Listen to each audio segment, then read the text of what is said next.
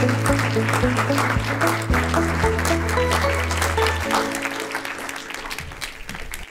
just like to begin by thanking Jan for a really nice introduction. And maybe I should say that actually when I did refuse to take my GRE exams many years ago, I'm gratified to see that this year was the first year that Rockefeller University decided not to require GREs for any of its student applicants. Some years later, I think universities finally got it that exams really don't mean that much after all. In any case, it's a real pleasure, and it's a special delight to be amongst friends and colleagues who I've gotten to know for the last number of years serving on the SAB for IMBA. I always like to start off my audience by reminding you that even though I've been interested in skin for a number of years, that you too have been, I'll do this, that you too have been interested in skin, and I usually like to use one of the more recent vacations that I've taken, this one in Tanzania, to remind you that nature clearly has had a lot more fun and fancy in creating body surfaces than she has in creating any of the ugly organs that most of you work on. And basically we don't go that much deeper into the skin. We go to the skin epithelium, and the skin epithelium is really one of the body's not only largest organs, but it's also one of the primary environmental interfaces. It's subjected to all sorts of various different noxious agents, pathogens, mechanical stress, wounds, oncogenic stress, and so on and so forth, insect bites if you happen to come from Tanzania. And there's really a plethora of stem cells, but also 20 billion T cells and innate immune cells that help these stem cells cope with stresses. And that's what I'd like to talk about today. The topics that I would like to cover is how does the epidermis and its appendages, how are these cells made? How's the tissue structure made? How are the stem cells born? What does that mean? Where are the tissue stem cells that are residing within the skin that are important in replenishing the epidermis and also repairing wounds and dealing with all these stresses? And how are they maintained in normal homeostasis? And then how do the stem cells respond to injury? How do they survive oncogenic stresses? How do they survive and cope with inflammatory stresses? We'll start with the first, dealing with how the epidermis and its appendages are made. And I always think that it's basically a process of building a wall. And effectively, you've probably come across more recent efforts to build walls and perhaps tear them down or perhaps not build them at all. It's generally a bad idea unless there are billions of years of evolution that basically demonstrate that a wall is something that is a good thing. And we have those billions of years of evolution with regards to the epidermis, and in fact, forming a barrier tissue is a conserved feature across organismal development. But different organisms do it differently. Insects have only a single epidermal layer. They secrete cuticle that basically forms this hard barrier surface to the body. Mammalian epidermis, on the other hand, starts with a single layer of progenitor cells or stem cells, and then they differentiate to make multiple layers, and the layers then form the barrier. When we focused on using mouse as a model system, we were interested in the following properties, because you start right after gastrulation. The skin epithelium exists as a single layered epithelium, and at 9.5 days of development, it's a very tiny little thing. And I don't know if I can do the lights down, but we might need some of these lights a bit down in front. Within a period of development for the mammal, and that the mouse is born shortly after 18.5 days, about 19.5 to 20 days of development, there's a 30-fold expansion in surface area growth. And during that time, not only does the epidermis have to grow from one single layer and expand, to fill that coverage of the tissue, but also there has to be a process of stratification and differentiation that involves, it turns out, not only symmetric divisions to expand the layer of stem cells, but also of asymmetric cell divisions to be able to produce the stratified layers of the epithelium. So what happens if there's a defect that arises early on in development? If the bad cell is not cleared from that developing epidermis, then it's going to expand, form a clone, and basically compromise tissue fitness. And so the first story that I'd like to tell you about with regards to making the epidermis comes from the work of Stephanie Ellis, a postdoctoral fellow in my laboratory, and this work is currently in press. And if we go back to fly biology, there are three key principles that underlie cell competition in flies, and that's indeed what we're talking about here. The idea is that the less fit loser cells are going to be selected against during the course of epidermal development, and the more fit winner cells are going to be selected for. And how does that happen? Well, in flies, the three key principles of how this happens are the following. First, there has to be a growth differential between neighboring clones. So the good cells have to be able to grow better than the bad cells. There has to be an active elimination of the less fit cells by the more fit cells.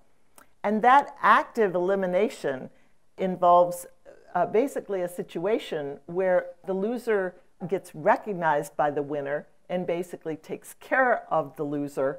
And then the other aspect of cell competition is that loser-winner status is relative to the neighboring cells. That is, if there's a loser cell in a sea of loser clones, nobody recognizes it as being a loser. And so the idea here is, for instance, if you take a genetic background, such as a heterozygous N-MYC background, and N-MYC is dispensable in the mouse, that basically if you put it around a bunch of N-MYC null cells, then N-MYC heterozygote is going to be recognized as the winner. But if you take that exact same cell, only now you put it surrounding wild-type cells, now N-MYC is going to be, the heterozygote is going to be recognized as the loser. So that's the idea behind cell competition. And in order to be able to understand or study cell competition in the mammal, we need to have a system where we can develop epidermal mosaic clones much the same way that has been done in flies. We came up with a method about 10 years ago that allows us not only to develop epidermal mosaic clones, but also to carry out very complicated genetics and also high throughput functional analysis in mice, much the same way that's done in worms or flies. And the way in which we do that is we take advantage of the fact that right after gastrulation, that skin exists as one single layer of unspecified multipotent progenitors, and that if we simply expose the embryo at that age to lentivirus, that lentivirus within 24 hours rapidly integrates into the very first cell layer that it sees and thereafter is stably propagated. And so effectively we do this in living embryos so that if in this case we look some 6 days later, what we see is very good transduction of the skin epithelium and everything that's the lentivirus is packaged with, which is basically H2B RFP at this stage. There's stratified epidermis that is formed, and the hair follicles have formed now. And there are about 65 different cell types in the adult skin, and the epithelium is the only one that is targeted using this approach. And so this really allows us very powerful genetics to be able to keep up with the high throughput analysis that's done at the genome level or the RNA sequencing level. It also then allows us to be able to ask these kinds of questions, such as how do loser cells get cleared out by winner cells? And so effectively, if we now take a look just a few days later in mouse skin development, what we find is that there's still largely a single layer of epidermis. And if we look at how and whether competition exists, we find that indeed it does exist, and it's dependent upon the apoptotic bodies of the loser cells being engulfed by the neighboring winner cells. And the adjacent winner cells then really kill and engulf the loser cells. And so we've worked out the genetics. The genetics is very similar to what happens in cell competition in flies, such as in fly wing development, which also involves a single layer of epidermal cells. What's interesting as well is that if we now follow this into what happens when the skin epithelium stratifies, at 17.5 days of development, now we don't have a Drosophila counterpart. And we looked at this, and what we found is that cell competition still occurs, but now basically mammalian development and evolution have come up with a new way in which to clear out loser cells. And in this case now, the loser cells don't get cleared out by apoptotic attack and engulfment, but rather in this case, the loser cells are eliminated by virtue of this ability to asymmetrically divide and differentiate and ultimately clear out the losers in that regard. We've shown also that if you don't have these mechanisms, either at 12.5 days or 17.5 days, to clear out loser cells, that what happens is that the fitness of the tissue ends up suffering. I suspect that one is going to see this kind of mechanism, or these kinds of mechanisms, come into play in a variety of other tissues that have to develop, because all tissues have to deal with this fundamental problem of, in early development, organs and tissues are expanding rapidly, and you have to be able to have some mechanism to clear out loser cells. And of course, there's also this issue that comes into play in terms of later on in malignancy. So with regards to development, we've also been studying how appendages form. And one of the things that's universal about the formation of an appendage, whether it's a hair follicle or a sweat gland or a mammary gland for that matter, is that the development of that initial epithelial bud is dependent upon wince, and that during that single layer of development, some cells end up with higher levels of wince signaling than other cells. Those cells end up clustering by mechanisms that we still don't fully understand. And when those cells cluster, they start to asymmetrically divide perpendicular to the basement membrane. And that leads, in this case, the development of the hair follicle to the formation of two daughter cells, one of which is going to be in a Wnt low state, and the other cell that's going to be in a Wnt high state. And in addition, what happens is that the cell that is Wnt high ends up producing sonic hedgehog, and it is the cell that is Wnt low that ends up receiving the sonic hedgehog signal. That again increases the differentiation of these two cells, and ending up with the two initial cells that start to form the hair follicle. We've lineage traced these Wnt low cells, and they are the cells that end up in the adult stem cells in their niche. So if we then move on to say what happens in the adult, where during embryogenesis, stem cells are formed and then they're set aside to be utilized later in terms of tissue replacement and in terms of wound repair. And if we take a look at what happens in the adult epithelium, what we find is that, again, we see that not only are these cells initially specified to give rise either to the epidermis or to the hair follicle or to one of its appendages, but so too in the adult do we find that there are discrete stem cell compartments for these different stem cells. And what's interesting, however, is that they all have that common embryonic origin, and for all practical purposes, these stem cells are all acting the same, except they don't act the same, and the reason why they don't is due to the fact that their neighbors or their niche, their microenvironment, is basically dictating or influencing how these stem cells behave. It influences the molecular biology, the gene expression patterns of these stem cells, and it also influences whether or not these stem cells are, for instance, going to differentiate and give rise to the epidermis or to be involved in hair regeneration. And I think that's an interesting principle, and it's one that, again, is bearing itself out in other stem cell compartments. That it's really niche stem cell interactions that influence how stem cells behave and act. So we've been studying the hair follicle because in the mouse hair follicles, every single one of the hair follicles has a stem cell niche, and during early postnatal development, these stem cells are all doing the same thing at the same time. They're either sitting there in quiescence, not making hair, or they're actively cranking out hair. And so it's the perfect system to really be able to study how stem cells act in quiescence and how stem cells transition to actively making tissue.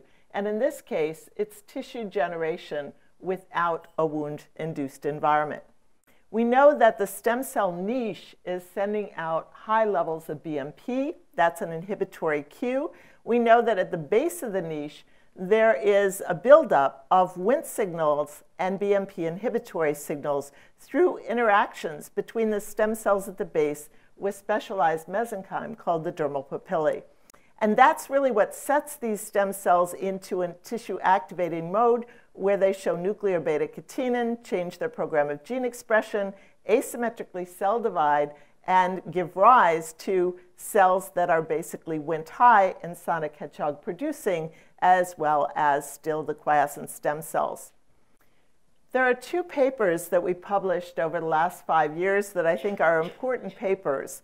One of them is a paper that we published last year, taking advantage of the fact that the stem cells and their tissue regeneration capacity is all spatially and temporally well defined, and so we can apply single cell sequencing technology to be able to really understand the functional significance of the heterogeneity that develops.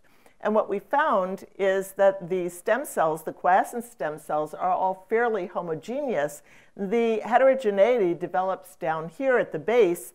And what we learned is that those initial divisions are asymmetric relative to the basement membrane. So really drawing upon some of the early steps that are happening in embryogenesis, but now happening within a stem cell niche. In addition, we published another important paper that really emphasized that to be able to understand how stem cells interact with their niche, that one really has to not only use conditional knockout technology to look at what the functional significance of the ligand is, but also to look at who are the cells that are basically responding to that ligand. And in so doing, what we showed is that sonic acts in two ways. It acts on the mesenchyme to elevate the level of pro-activating factors that are going to stimulate hair growth. And it also then acts on the stem cells, the quiescent stem cells, to restock the stem cells that are utilized in tissue growth, and also to stimulate their production of the shaft that then pushes the signaling center away from the niche. The niche then returns to quiescence very quickly. And down here, the signaling center, through producing the hair follicle, has now started to change the complexity of the niche microenvironment. And as that complexity changes, so too does the behavior of these progenitor cells. In this paper, we also generated temporal lineage-specific Cree drivers to be able to unfold the process of stem cell progenitor relationships. And we also applied chromatin landscaping to be able to look at what's happening at the level of gene expression. And what we learned from that study is that the early progenitors that are formed from stem cells are multipotent. They have the capacity to differentiate into multiple different cell layers. But then as the complexity of the niche interactions change during the course of, in this case, tissue regeneration, now that the stem cell progenitors end up being more and more restricted in what they can do, until what we're left with are effectively 8 different progenitors that are giving rise to 8 different types of asymmetric cell divisions, giving rise to the complex 8 layers of the hair follicle. So the hair follicle is basically as complex as the hematopoietic system. It's just all spatially and temporally well defined. So we've also looked at how these various different signals then are manifested to control the behavior that these stem cells have. And we learned that in BMP signaling, that there's a cascade of transcription factors that are produced downstream, and that's involved in controlling quiescence, as I mentioned to you. And we've looked at what happens with hair regeneration, and for those of you who are a little bit older, you probably noticed that your hairs grow a little bit less well with age than they did when you were younger. And effectively what that's due to in the mouse, and we don't know whether the case is in the humans, but in the mouse, it's due to the increased levels of BMP that happen between intervals of quiescence, between hair growth. And those intervals get longer and longer, and it turns out that in older animals, it is predominantly very high levels of BMP that accumulate in the fat of these older animals that is responsible for controlling quiescence. I'll also mention that hair graying is another aspect that does involve stress as well as BMP, but basically the reason why hairs also gray with age is that the hair follicle stem cells that exist in that niche, the melanocyte stem cells, also exist in that niche. And the system has to be coordinated so that the two stem cells have to respond to the same signals, receive their differentiation cues, such that the differentiating melanocyte can now transfer its pigment to the differentiating hair cell, and that's what gives the hair its pigment. So whenever one manipulates, for instance, BMP signaling and affects the hair regeneration process, so too are we affecting the melanocyte stem cells. And so with regards to that, one of my graduate students who just recently graduated had this brilliant idea of basically creating a lot of money, but also at the same time generating the fountain of youth by virtue of knocking out some of these transcription factors that are involved in quiescence. Indeed, it worked beautifully initially, because when we looked at the hair cycles, what we began to realize is that these animals just don't, the hair follicles just don't go through quiescence for any extended length of time. They're cranking out hair. Every time they finish one hair cycle, they start another one. And so for a while, that really did look like we had come up with the answer, until these animals started to get older. And in fact, they lost their hair quicker and they grayed their hair quicker. And so these data told us something important, because we don't yet know whether it's the stem cells or whether it's their niche that basically breaks down with age. Our suspicion is that it's actually the niche cells that are breaking down with age, and that ultimately then doesn't allow us to correct the problem simply by activating more regularly the stem cells. So we've also used conditional knockout technology to knock out each of these transcription factors. I won't go through them in detail, because we've published these papers now over the last 10 years. But effectively what we learned from knocking out the different transcription factors that are non-BMP regulatory factors that are involved in the RNA sequencing of these stem cells is essentially that they're all involved in repressing some aspect of differentiation, whether it be sebaceous gland differentiation or epidermal differentiation. We knocked out TCF3 and 4, which are the two transcription factors that are DNA effectors for Wnt signaling. They antagonize Wnt signaling, so if you knock out beta-catenin, you get no hair growth. If you knock out TCF3 and 4, you get precocious hair growth, and I'll show you why that works in a minute. We also then knocked out the other two factors that are DNA effectors of Wnt signaling. They act downstream in those early progenitors that I mentioned to you, those sonic hedgehog-producing progenitors, and it turns out that when you knock those out, that they act coordinately with beta-catenin to be able to drive progenitor growth. So you can't look at just the DNA effectors and know which way Wnt signaling is going to act. It really is context dependent. So two of my graduate students looked at the simple question of whether or not this whole cohort of transcription factors that are expressed in these stem cells in their quiescent niche, could they be acting together on some common group of genes that might regulate stem cell function? And when we looked at that, what we found is that there's only about 5% of all the genes that are expressed by the hair follicle stem cells that are regulated in this way, but it's an important 5%. It includes the transcription factor genes themselves. It includes the BMPs, the BMP receptors, the Wnt inhibitors, the Wnt receptors, and so on and so forth. So a very rich list of genes, but only a small fraction of all the genes expressed by the hair follicle stem cells. And those genes are regulated by large open chromatin domains. Rick Young refers to them as super enhancers, very large stretches of open chromatin within which we find short stretches of DNA that bind all the various different transcription factors that are expressed by the hair follicle stem cells in quiescence. They bind mediator, which brings the promoter and enhancer together, and they bind certain active histone marks. And they also have the sequence motifs for the binding of these factors. But if we now look at the DNA effectors, these signals, the BMP signals and the Wnt inhibitors that these stem cells are responding to, what we find is they too, their DNA effectors, also bind to these same small stretches of DNA.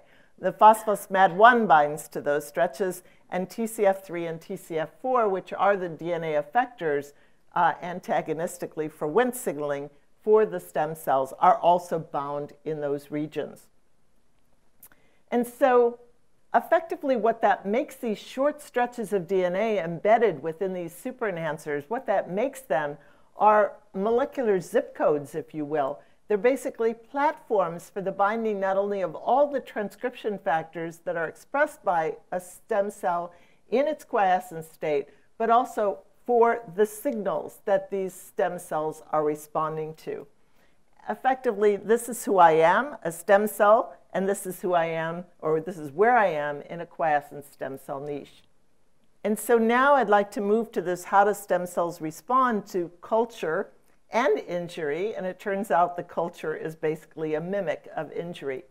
We've known for quite a few years that if we isolate these stem cells and we put these stem cells into tissue culture, that those stem cells will now go from quiescence to active division. They'll grow very rapidly. We can transfer them. And if we clone them or put them back onto a mouse, in this case a mouse that needs hair, basically it'll make hair. It'll also make sebaceous glands and epidermis.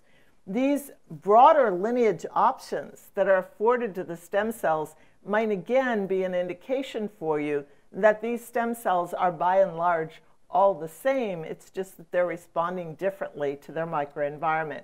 And it turns out that the big difference of how these stem cells change is rooted at the level of super enhancer dynamics. So again, those 350 genes, many of them are turned off in vitro. Only a small fraction remain on, and now a new fraction of super enhancer regulated genes turns on. And it turns out that that new super enhancer regulated gene cohort is regulated by Wnt-induced transcription factors that are elevated when we're putting the stem cells into serum-rich, growth factor-rich media. And it turns out that we also see vestiges of both the wound-induced transcription factors and also the stem cell transcription factors. But now they're both epidermal stem cell and hair follicle stem cell transcription factors that are all on co-regulating that new group of super enhancers. We call this state a lineage infidelity state, and it turns out to be important. It is also mimicked in wound-induced stem cells that now are forced to migrate up and repair the epidermis, for instance.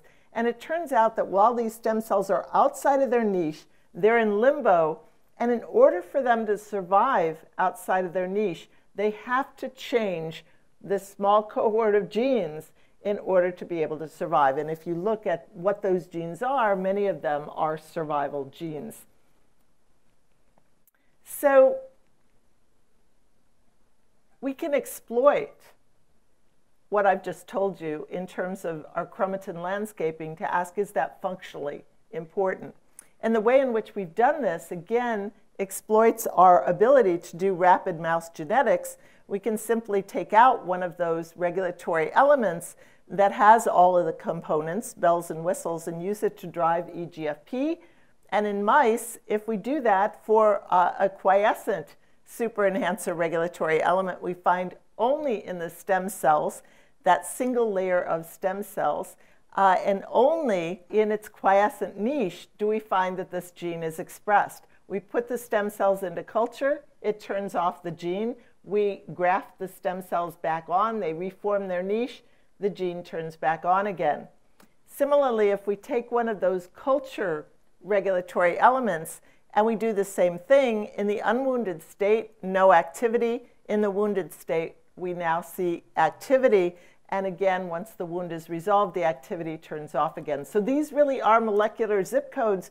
They're not saying, I'm a stem cell. They're saying, I'm a stem cell, and this is the microenvironment that I'm in. And that's what really distinguishes these super enhancers from the regular enhancers and the regular genes that are expressed. So now you begin to see the importance of the microenvironment on dictating the properties of the stem cells.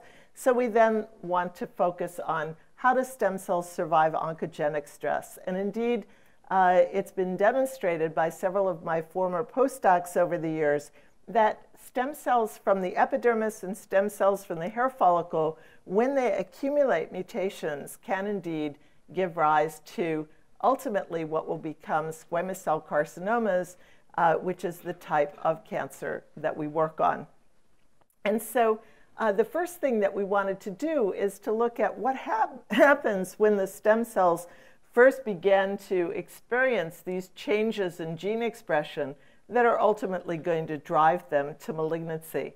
And what we found is a very interesting aspect, and that is that these stem cells in their oncogenic state adopt this lineage infidelity that's very characteristic of the wound repair state that we had been studying. And this just shows you an example actually of a squamous cell carcinoma of the skin that's metastasized to the lung, and it expresses signs of both the epidermal stem cells and the hair follicle stem cells in the lung in the metastatic state.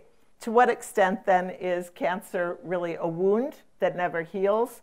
Well, at the epigenetic level, it turns out to be that not only is this dual lineage infidelity state seen, and by the way, when we use CRISPR-Cas technology, what we've shown is that lineage infidelity is essential for these stem cells. When we knock out these various transcription factors and disrupt lineage infidelity, then the stem cells can't survive. They are slow to heal their wounds, and basically malignancy is arrested. What's different, though, is that lineage infidelity becomes permanent in cancer.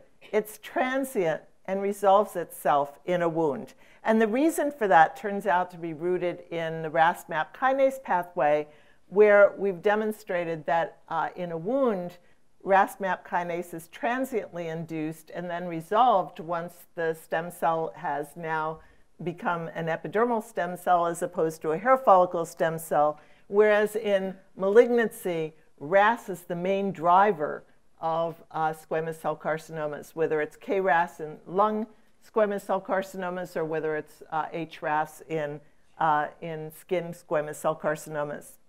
And when you look at the epigenetic level, you find, again, the parallels between the early steps of wound repair and the steps of malignancy striking, where the wound-induced chromatin marks are basically also seen in malignant stem cells, but now you see new open chromatin marks, and when we take a look at those open chromatin marks, they also show signs of the lineage infidelity state, as well as always invariably ETS.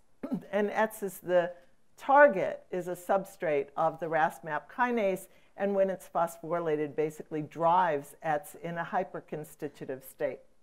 So we're also beginning to understand then the relationship between the mechanisms of wound repair and the mechanisms of cancer. And again, we can dissect out what we've learned at the level of epigenetics. And I should mention that all of the epigenetics that we do are straight out of the fax machine, doing either in vivo RNA-seq or single-cell sequencing or doing chromatin landscaping. And so again, now if we cut out one of those regulatory elements that is only seen in cancer and not seen in the wound-induced state, what we find is in unwounded skin, no activity, in wounded skin, no activity, but now during malignant progression, now we start to see the activity of this reporter. And so effectively, not only do these kinds of methods allow us to drill deeper into verifying the chromatin landscaping that we're seeing and dissecting out or teasing out the functional significance, but as you can see, it also allows us to develop new drivers. With each one of these drivers, we now have the tools to be able to dig deeper into understanding stem cells during injury repair and during cancer development. And so with regards to genetics and the microenvironment, the mutations that are ultimately going to give rise to a malignant state for the stem cell will eventually override. They'll override some of the various different mechanisms that stem cells normally respond to be able to have or exert their behavior.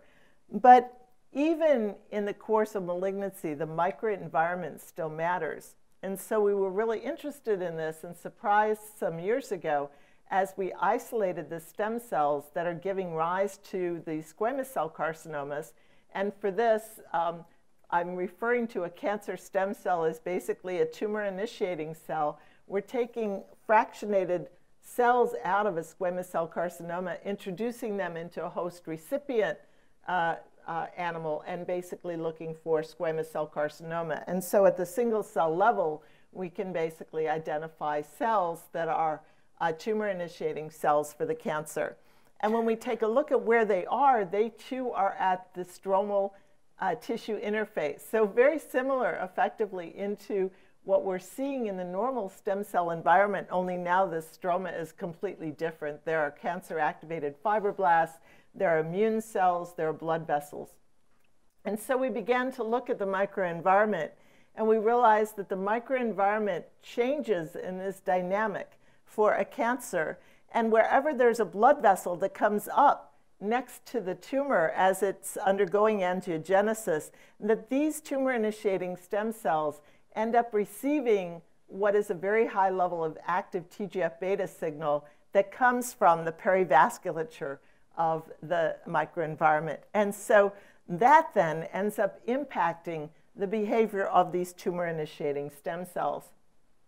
And so to be able to understand how the stem cells are responding to these different microenvironmental cues, we wanted, in this case, to develop a bells and whistles lentivirus that allow us to look at this. And what we did is basically in the lentivirus package in a constitutively active transcriptional tetracycline inducible transcriptional activator. We packaged into it a large gene, but that gene is basically all under control of a TGF-beta responsive element driving a fluorescent cherry and driving a tamoxifen-inducible Cre-ER. And then we also put a hairpin to be able to knock out whatever gene we wanted to look at functional relevance of whatever we might find.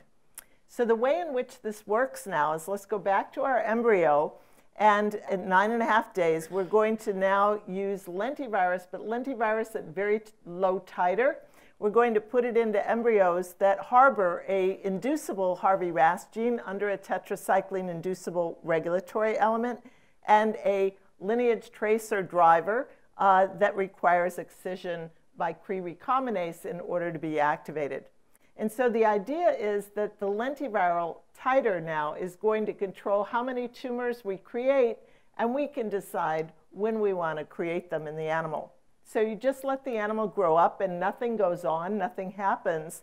We now start to add doxycycline to the animal's diet. We turn on the RAS oncogene, start to develop tumors only in those clonal patches that receive the lentivirus, because they're the ones that can drive the tetracycline activator. And now wherever there's a blood vessel effectively bringing the TGF-beta signal, we start to see M-cherry. Those cells are the only cells that have the capacity of activating Cre.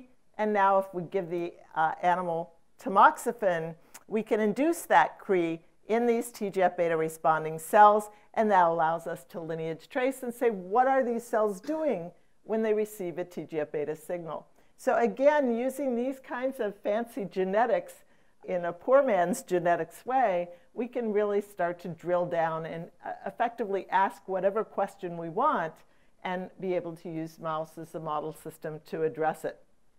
And so this is what happens then. So the tumor then develops. There's a blood vessel over here. All the tumor initiating cells light up with M-cherry. No blood vessel over here, no cherry. And we can isolate the two populations of cells, and we show that the cells receiving a TGF-beta signal don't grow as fast as the cells that don't have one. And so you might think that's an advantage then not to have a blood vessel, because these cells are going to grow like gangbusters. They're going to produce the bulk of the tumor. But there's a different side to their microenvironmental changes, and that is that the cells receiving a TGF-beta signal break down the basement membrane, and they are the ones that invade. And remember the blood vessel, so we think that these cells then get into the bloodstream and are responsible for metastasis. And so this then allows us to show that within a developing tumor, there's heterogeneity that is due to the microenvironment, the tumor microenvironment, that is impacting dramatically the behavior of these tumor-initiating stem cells. Does it matter? It turns out to matter a lot, because if we now take a look at what happens when these tumors respond to cisplatin, which is the drug of choice for head and neck cancer, for instance, blue shows that we wipe out the bulk of the tumor very quickly. The red cells are the TGF-beta responding stem cells. They're spared from apoptosis. And if we lineage trace, wash out the cisplatin, and then activate our lineage tracing marker, we can say, well, are those cells really under the radar screen of the chemotherapy? And they are. They are the cells responsible for tumor relapse.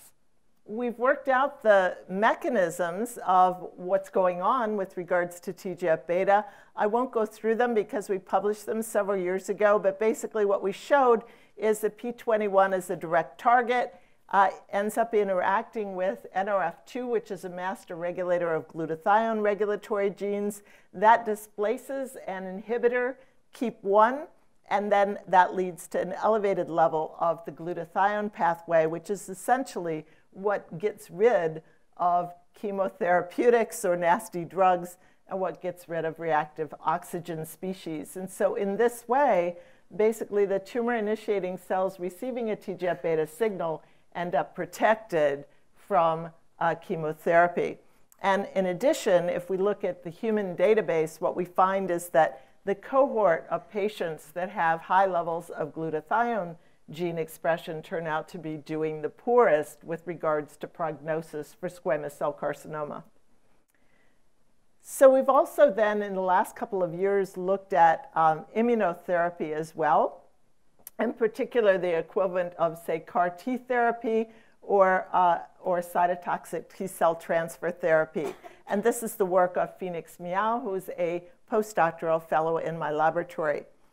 And with regards to this, we essentially took advantage of existing mice. There's a mouse that basically can generate cytotoxic T cells that will attack a cell if it's expressing an OVA1 antigen on its surface. And so effectively what we did is generate a mouse harboring an inducible OVA1 that was packaged into our lentivirus. And in this case, what we wanted to do was to put the OVA1 under control of a tetracycline regulatory element so that effectively once you induce tumor formation, you cannot shut off OVA1, because Tyler Jacks had done similar kinds of experiments, and what he found was that those cells that evaded immunotherapy were effectively those cells that silenced the tumor oncogene or the tumor antigen, and we didn't want that to happen in our system.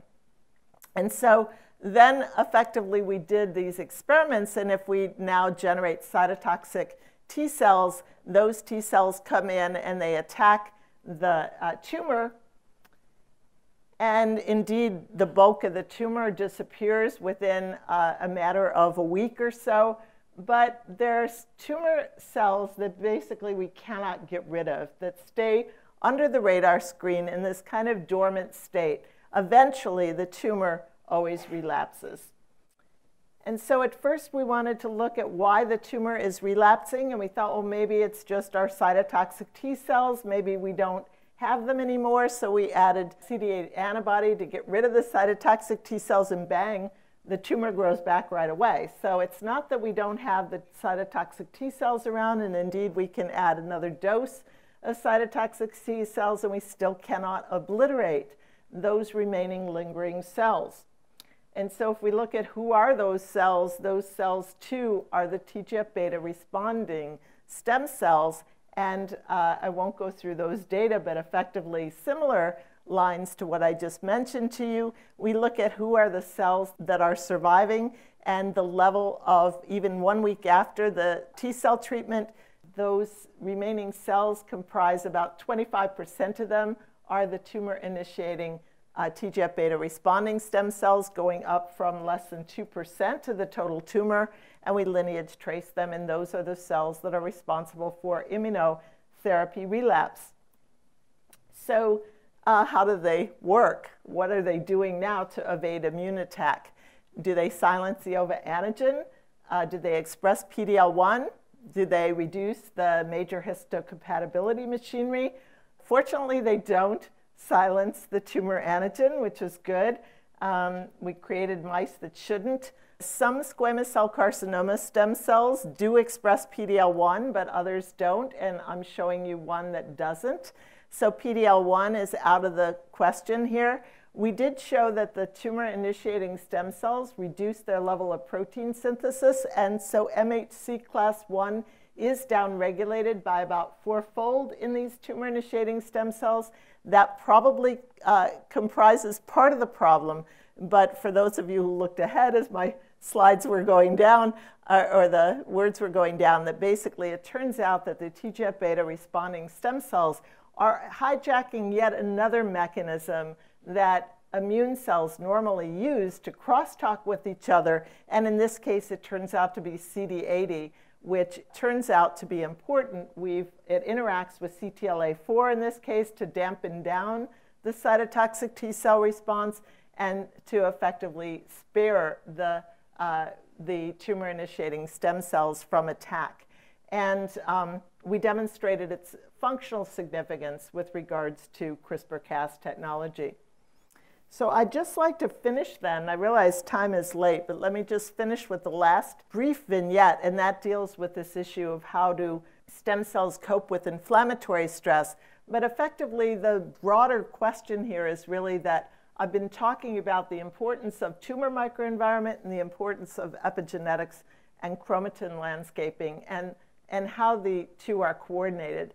And that really leads to this global question of once a stem cell, whatever it is, whether it's tumorigenic or whether it's normal, once it experiences these external environmental cues and changes, how long do those epigenetic landscape changes last when you switch the media or change the environment? And so that we really decided to return to normal stem cells and in this case, deal with inflammatory stress. And what we're interested in is this general principle that we've known for a long time with inflammatory skin disorders or inflammatory bowel disorders, or you name it, that basically once the stem cells or once the cell's tissue receives an inflammatory stress the first time, it sort of comes and goes, and that's the end of it. The next time might be later, and it comes, and when it comes, it often comes back in the same spot and often comes back with a vengeance. And that then continues to build up. And so if we give a mouse a naive wound, the wound will heal at a certain rate. If we let it repair and effectively let the tissue go back to normal, we give it a wound in the same spot, the wound always heals faster the next time around. And it doesn't matter whether it's a wound. We can give it a psoriatic-inducing stimulus. We can give it an atopic dermatitis-inducing stimulus. We can give it yeast infection as a stimulus or tumor-promoting agent. And in all cases, the cells are sensitized to having seen this toxic agent or inflammatory agent before. And that's something that people have traditionally thought of as being the immune system. The immune system builds up memory. In B or T cell therapy, of course, there's rearrangement of the receptor that allows the cell to recognize a pathogen when it sees it again.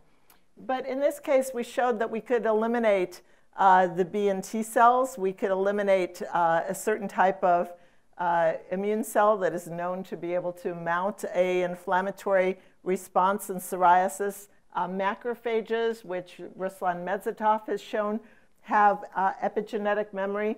And in all of these cases, the wounds still healed faster in the absence of these other immune components. It doesn't mean that the immune cells are irrelevant.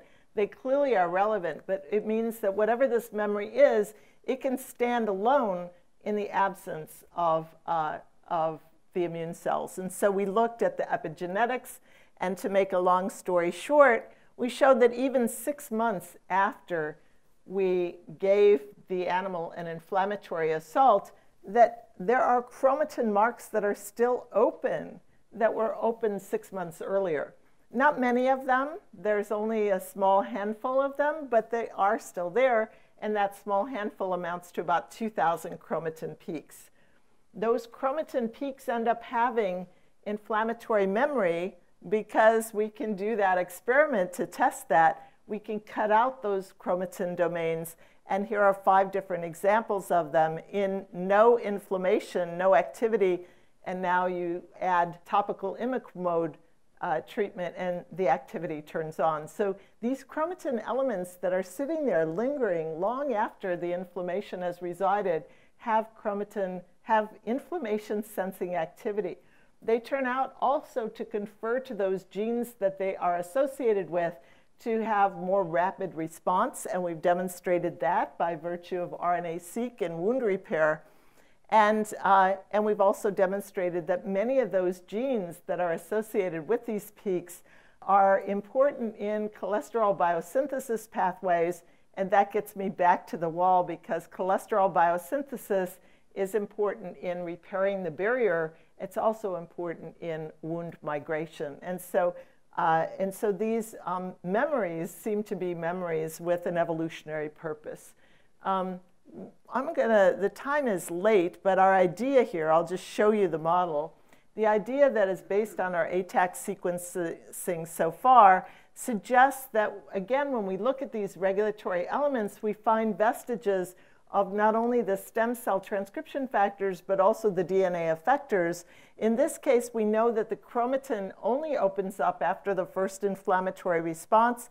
That presumably allows the inflammatory transcription factors to bind, and that basically, we think, is making them accessible, these open chromatin domains now accessible for the binding of the stem cell factors, which now, in the interim, can keep the chromatin in a primed or poised state for the more rapid binding of an inflammatory transcription factor the next time around. And we're testing this model. And we have a number of other questions. Is there chronic inflammation? What happens in aging? Is memory cumulative? Is it just epigenetic changes? Are there DNA methylation changes involved? And so on and so forth. Does the malignancy predispose the tissue to malignant transformation? And what about Western diet? It's recently been shown that mammalian stem cells and hematopoietic stem cells, in this case, can be influenced by Western diet with inflammatory memory associated. So hopefully what I've done today in a rather quick introduction and transition through the work that my laboratory has been doing convince you of the powers of skin as a model system for studying. It's much more beautiful than anything you're thinking about now, so please join us on board And these are the people really responsible for the work I talked about. I think I mentioned Phoenix Miao for the inflammatory studies, and maybe I don't, whoops, that came off.